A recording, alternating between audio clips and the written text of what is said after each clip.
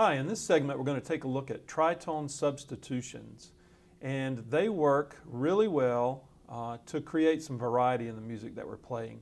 So we're going to take a look at the different ways that we can create tritone substitutions to make your music a little more interesting. We're going to start, in this case, in the key of C. So here's the C major 7 chord first.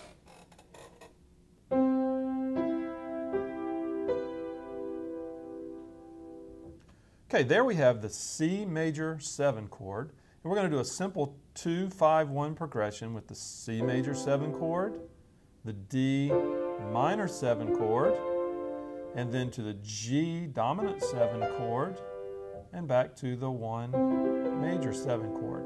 We're going to continue to use our 3-note shell voicing that we've been looking at so far. So the roots in our left hand of the C chord, the 3rd and the 7th are here.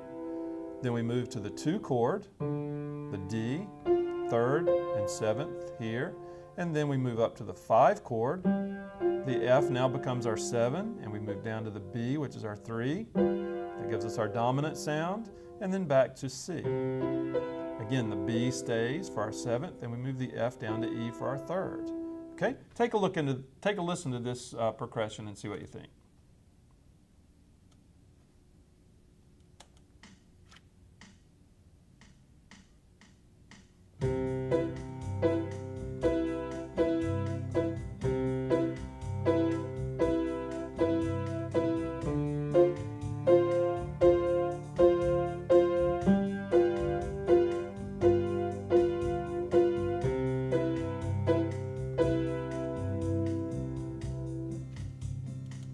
Right. Now, we've taken a look at a progression like that in the past, but now we're going to give you an option to make some changes in that.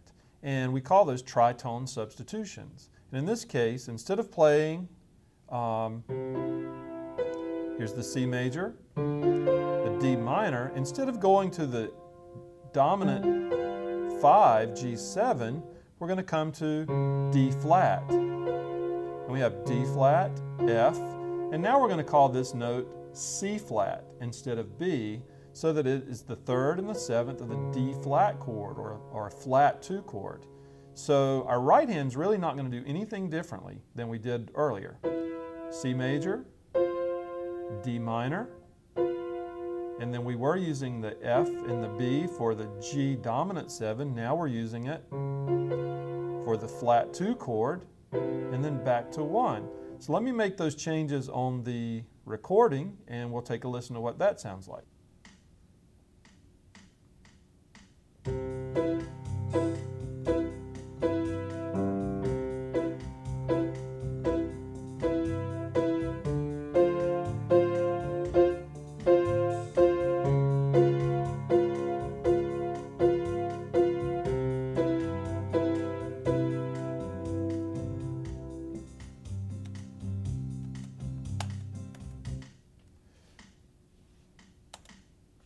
All right, so you can see that just simply by changing to the flat 2 and using the same right hand pattern, the 3rd and the 7th of the dominant chord, but now they switch roles. Now the top note is the 3rd and the bottom note is the bottom note is the 3rd, the top note is the 7th. We get a little bit of a different sound that makes it interesting. So experiment with that in all the keys. You don't want to use too many tritone substitutions, or people kind of know that they're coming. So use them sparingly, but experiment with those and see what you think.